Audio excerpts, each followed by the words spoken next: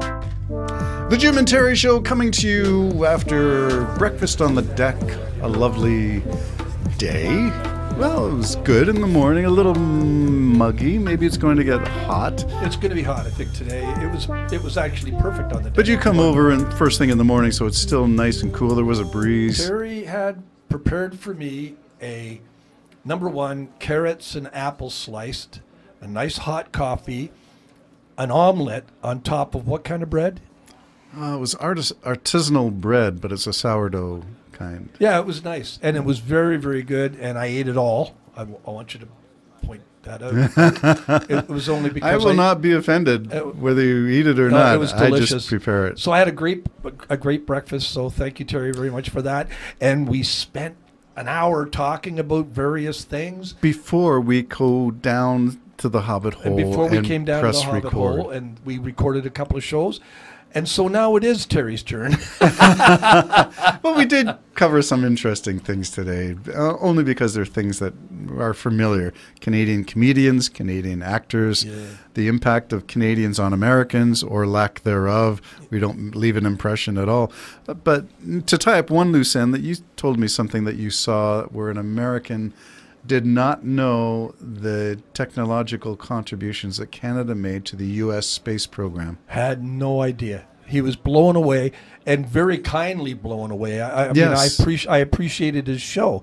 He was just letting other Americans know that, wow, this Canada, these are all the firsts they did, and they invented this, and they were the first to do that, and various things, and famous astronauts that he went, I didn't know he was Canadian.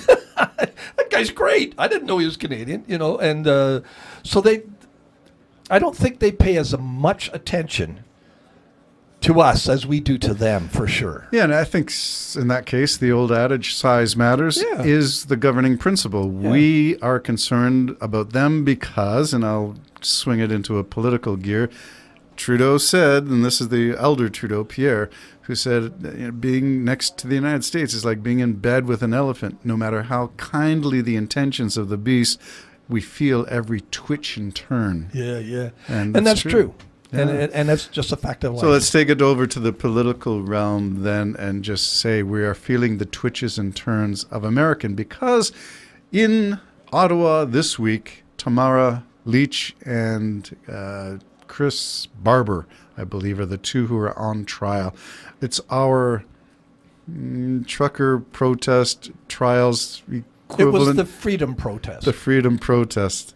But it got sidetracked, in my opinion. It did. So in Canada, these two trials are of the leadership of that convoy.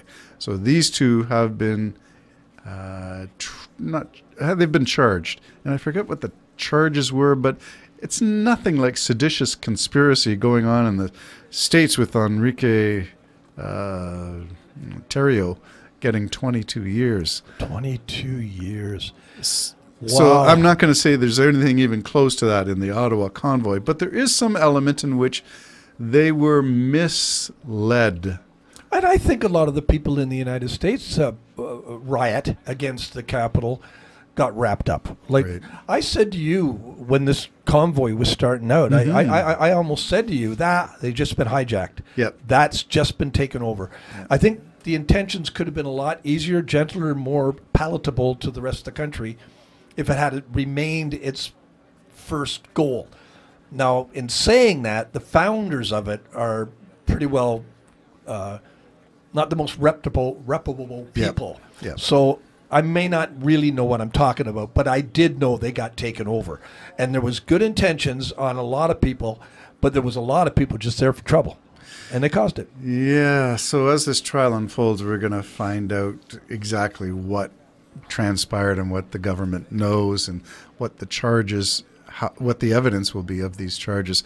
But some of them, this is when it all was unfolding in front of you and we were exchanging emails of this thing, I wondered whether it was our Canadian version. So when I say Canada, we're 1/10 the size, 1/10 the interest in these things, 1/10 every gauge of rebellion.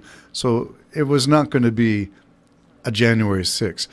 but it could have been, and I expected the truckers to drive up the steps of the Parliament buildings. I thought they might drive a rig into the front doors or something like that. I didn't know how far they were going to take this protest. Yeah, I didn't either. I know I got, and it didn't take me too long to get totally annoyed, because I don't like the idea of torturing a community because you want to get a political part. And then, of course, we heard hang Trudeau, change the government. I go, change the government to what? What do you want to change it to?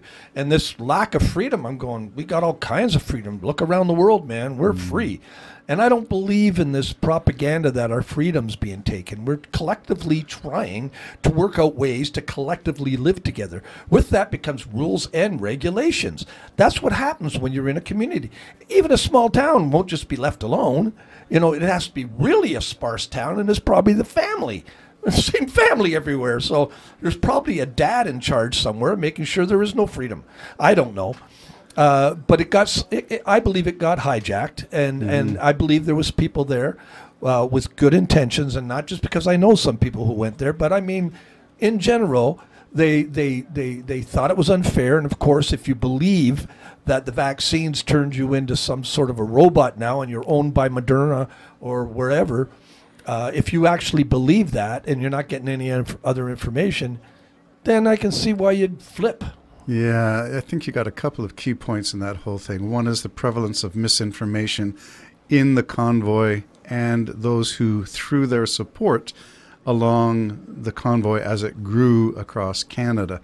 So I'm thinking misinformation is a key element that will be discussed in the trial of Tamara Leach and Chris Barber.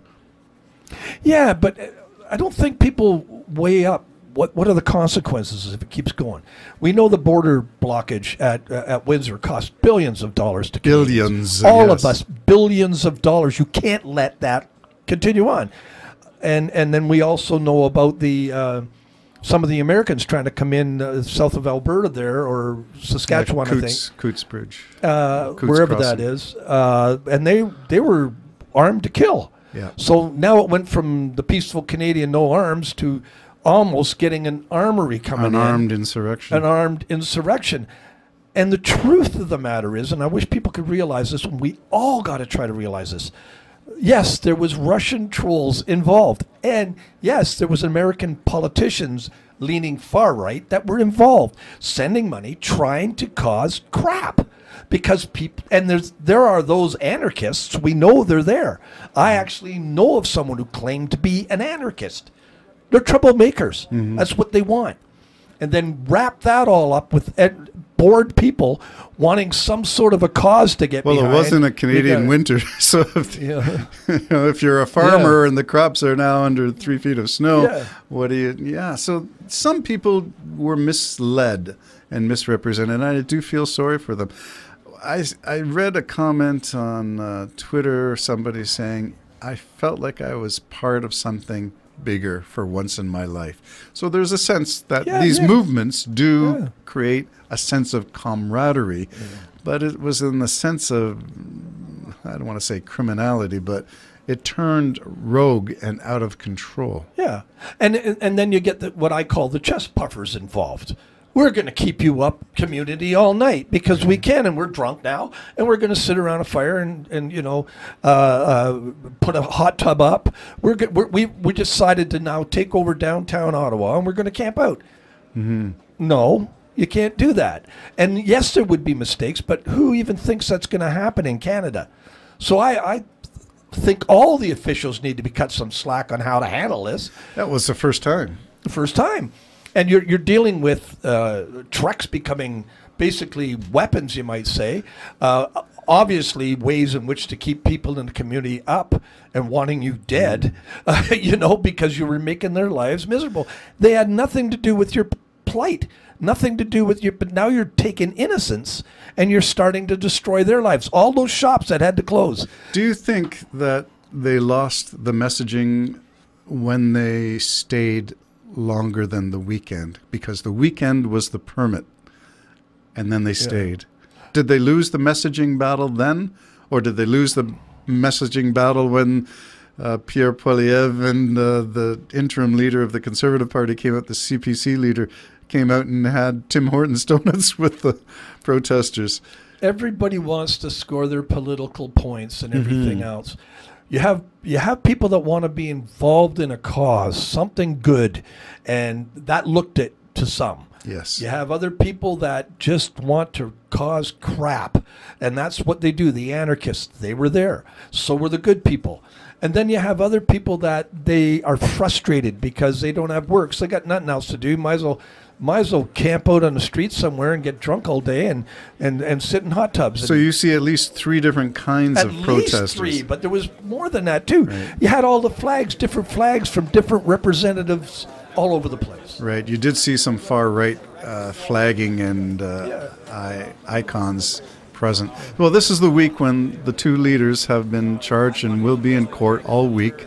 And maybe next week, too. We'll see how long. And I don't think it will be long. And I don't think it might just be a fine. And I would not be happy if it was just a fine, because I think there's some ne'er-do-wellness, that the criminality of this thing. And I don't know to what extent the leaders are responsible for the criminality. But there is that seedy underbelly of dark money coming, of Russian misinformation, of American conservatism coming into Canada through illicit means. And I want to be aware of that.